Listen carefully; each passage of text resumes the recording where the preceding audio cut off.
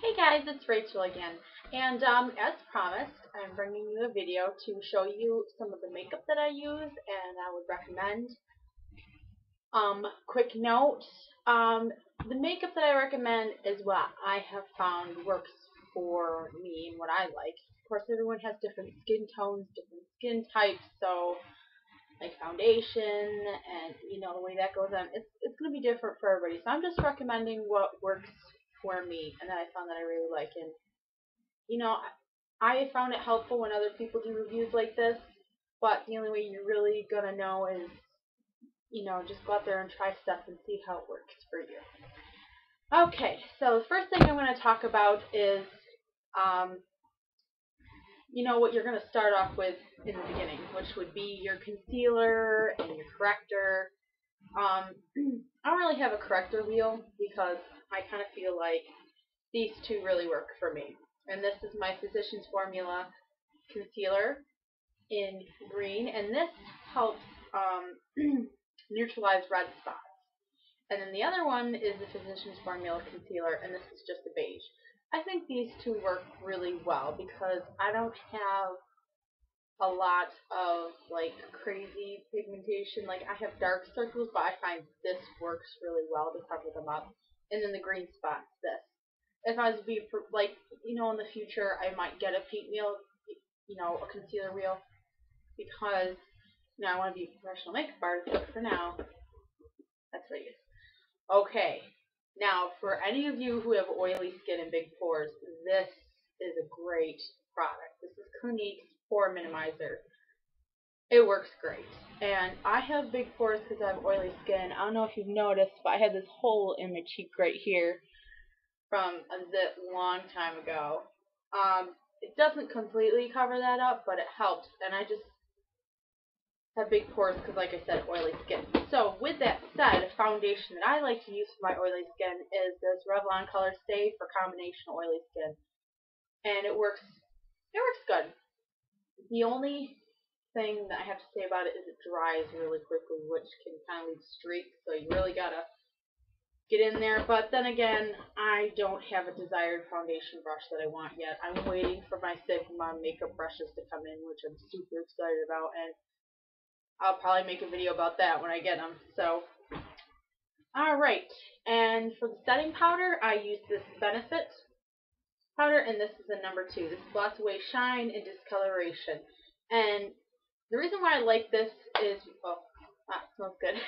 That's one reason. Another reason is because it does blot away oiliness, and I find that even when I'm tan like I am right now, or I'm completely pale when I don't tan, that this blends into my skin tone real nicely. So I like to use that. Well, since I'm in this drawer, some lip glosses that I use, and lipsticks.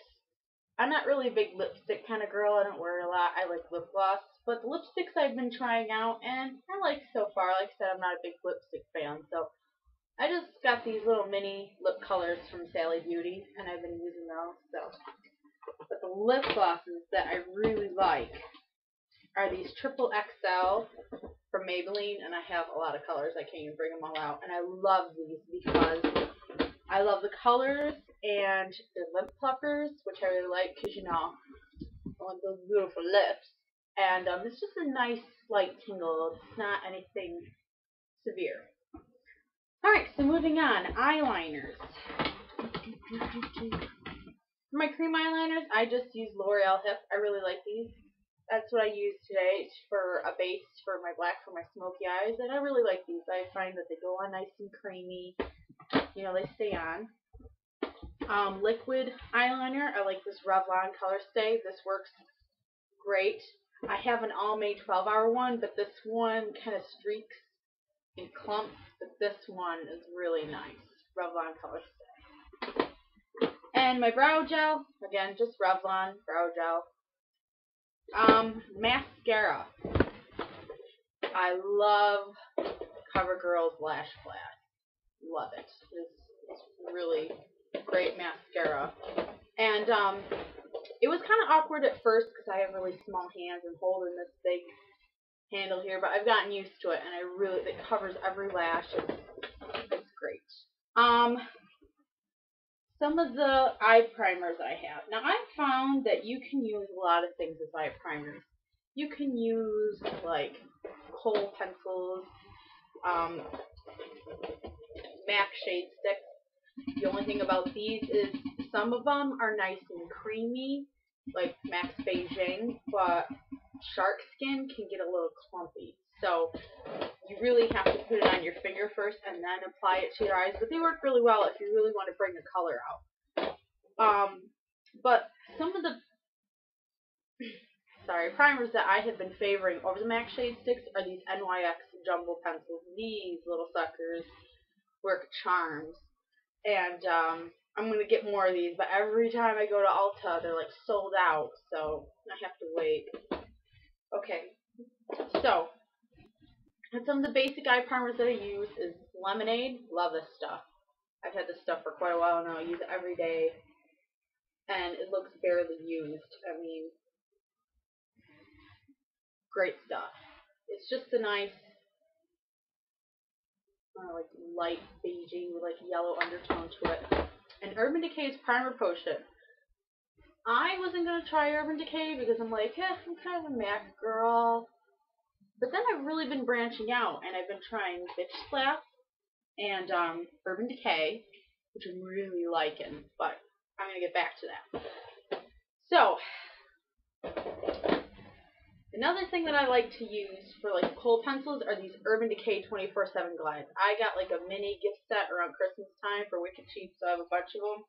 Again, I have too many to bring up to, but they're really nice. They go on creamy. They have a lot of bright colors. I like to use those, but they can be a little expensive, so some cheaper ones that also work awesome are Wet n Wild kohl pencils. These work really great too. So that's for eyeliners and stuff.